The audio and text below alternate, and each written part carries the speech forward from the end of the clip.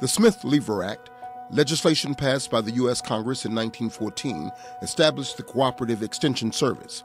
It's an educational partnership between the U.S. Department of Agriculture and the nation's land-grant universities. Cooperative Extension extends the resources of land-grant institutions out to all citizens of the states in which they are located. Cooperative Extension delivers information and expertise from the A&T campus in Greensboro and the North Carolina State campus in Raleigh to all citizens of North Carolina through a network of agents, paraprofessionals, and support staff stationed at 101 county cooperative extension centers. But it wasn't always this way. Cooperative extension is actually a movement that began decades before the Smith-Lever Act. The movement to extend the benefits of land-grant expertise in the most useful arenas, agriculture and family and consumer sciences, that culminated in Smith-Lever got rolling in the middle of the 19th century. Senator Justin Morrow and other visionaries established legislative funding for a new approach to higher education. The new approach added agriculture and needful sciences to what had been a preoccupied focus on classical studies.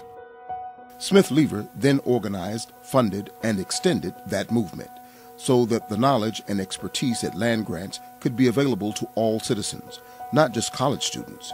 Smith-Lever provided funding to land-grant universities to disseminate their expertise in agricultural sciences and home economics to benefit rural families and rural economic development.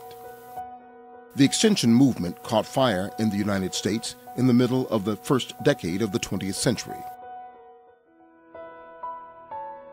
In 1906, Tuskegee University's president, Booker T. Washington, presented USDA a formal request to make one of his prized pupils the country's first African-American extension agent. USDA named Thomas Monroe Campbell the country's first African-American extension agent.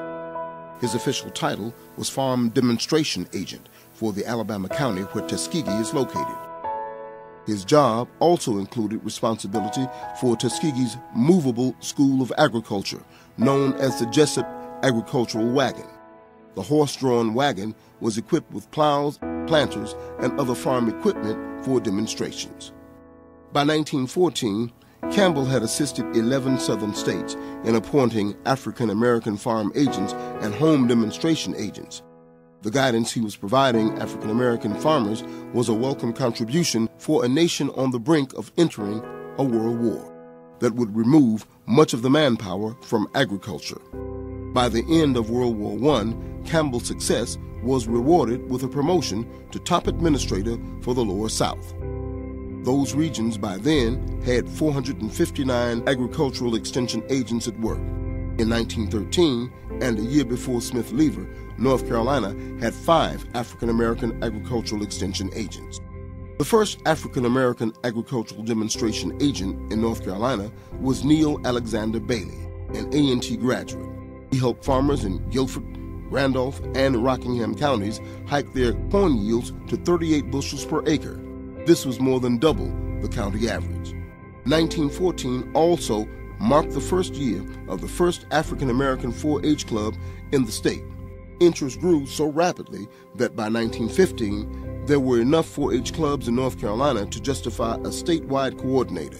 That coordinator, John D. Ray, was stationed at A&T.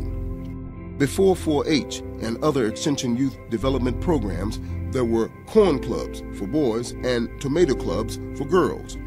The forerunner of 4-H conferences was called the Short Course. In 1926, the first statewide short course was held on the A&T campus.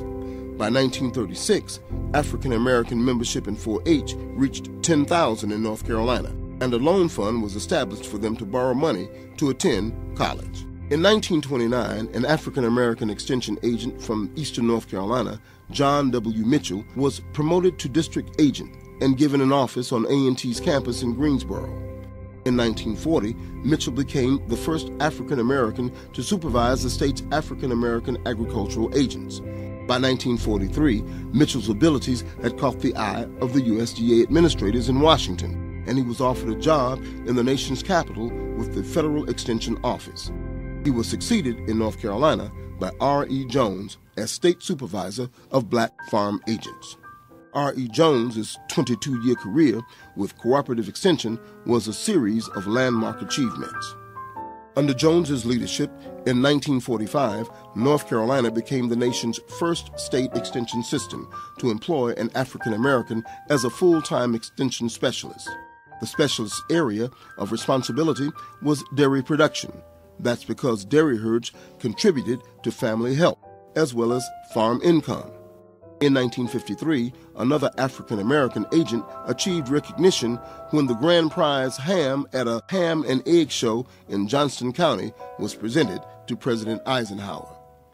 The African American extension agent who had helped develop these ham and egg show competitions was nicknamed Ham Johnson in recognition of his national fame. By 1952, North Carolina ranked first in the nation among all the states in the number of African Americans on its extension staffs. Passage of the Civil Rights Act of 1964 launched a merger of North Carolina's Agricultural Extension Program at A&T, the Agricultural Extension Service on the North Carolina State Campus in Raleigh, and the state's 101 county extension centers. R.E. Jones was appointed an assistant director of the state's extension service, but continued to maintain an office on the A&T campus in Greensboro. Another landmark occurred in 1972. Congress approved an appropriation of $4 million for extension work and $8 million for research at the 16 historically black land-grant colleges and universities. But for extension at the HBCU land grants, the new funds were still channeled through administration at the larger 1862 land-grant universities in each of these states. Then in 1977, Congress passed legislation that allocated extension funds directly to A&T and the other extension program at historically black colleges and universities.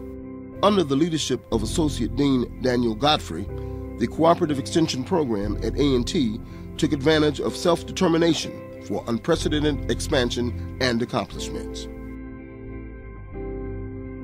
A&T Extension joined forces with the Tennessee Valley Authority to respond to paper mill closings in the North Carolina mountains, with a project involving native shrubs that for some laid-off workers became a springboard into the Christmas tree industry. In 1978, A&T Extension introduced mobile marketing units with storage and cooling for vegetable marketing to small-scale agriculture in North Carolina. In the late 1970s, A&T Extension Program became one of the first 1890 extension programs to hire a forestry specialist to work with small-scale farmers, and A&T Extension became one of the first 1890 programs to qualify for Renewable Resources Extension Act funds. The funding was used to establish a small woodlot management program. In 1980, A&T Extension launched the Land Ownership Information Project in response to the decline in minority-owned farmland in North Carolina. At the time, African Americans were losing their land to legal pitfalls and unfair treatment by lending agencies at a rate 2.5 times the rate the white-owned farms were changing hands at foreclosure sales. The Land Ownership Information Act led to the Land Loss Prevention Project, which in turn played a major role in the landmark Pigford versus Glickman case, which resulted in compensation to many black farmers who had been victims of discriminatory lending practices. The Tobacco Transition Payment Program of 2004, that became known as the Tobacco Buyout, eliminated price supports and quotas paid to farmers. Smaller farms were in line to be hardest hit by the loss of $7 million in federal subsidies, and economists were predicting that many would fold without alternative crops for income to replace tobacco. A&T Extension rose to the challenge with an outreach to farms on alternative crops and livestock, including pasture-raised poultry, hogs, goats, mushrooms, and cut flower production. Many of those programs are still supporting small-scale agriculture in North Carolina. The Smith-Lever Act created extension to the practical knowledge of agriculture, home economics, and rural energy, from the universities to the people. While times and technologies have changed, Cooperative Extension at A&T still exists to supply the latest research-based information so it can be applied to issues that matter most to the people of North Carolina. Throughout the history of Cooperative Extension at A&T, leadership came from noteworthy individuals who would go on to influential roles at state and national levels. At the state of North Carolina's official celebration of the Smith-Lever Act in May of 2014, 11 Legends of Extension were recognized for leadership in establishing the state's extension legacy as a national model, and 5 of the 11 distinguished themselves at A&T. Dazelle Foster Lowe and William C. Cooper joined Dr. Daniel Godfrey, R.E. Jones, and John Mitchell as inaugural Legends of Extension. Dazelle Foster Lowe began her extension career in 1919 in the branch that was then known as the Home Demonstration, rose to statewide coordinator by 1925, and continued on as a top-level extension administrator until 1955. Cooper began as a county 4-H agent, went on to lead state 4-H programs for African American youth, and was instrumental in establishing the first 4-H camp for African Americans. We have a vision firmly in place for the next 100 years of cooperative extension based on the North Carolina A&T campus in Greensboro and extended out to the citizens of North Carolina through 101 county extension centers. Our local food and health initiative means that we will make the university farm into a hub of local production resources, a new pavilion, a local foods processing center, student-run farm, and a creamery for producing artisanal cheeses and yogurt will strengthen areas where A&T Extension has traditionally excelled, at the same time that the new facilities and programs will give us a focal point for where we want to go. At the 2014 edition of one of the highlights of Cooperative Extension's annual celebration of small-scale agriculture, the Small Farmers Appreciation Luncheon, a new North Carolina A&T Small Farm Collaborative, was announced. Cooperative Extension will be the linchpin for additional staff and programs to provide farm marketing and business management education and innovative food production programs. The A&T Cooperative Extension program has already several strides into the next 100 years. The second century of progress begins with urban and local food production systems rooted in our legacy of alternative crops, poultry and livestock, and continued support for small farms. At the same time, our family, consumer sciences, and youth development extension work allows communities and families with limited financial resources to keep pace with the American dream. We invite all our new friends and traditional stakeholders to join us and to build with us in this exciting venture.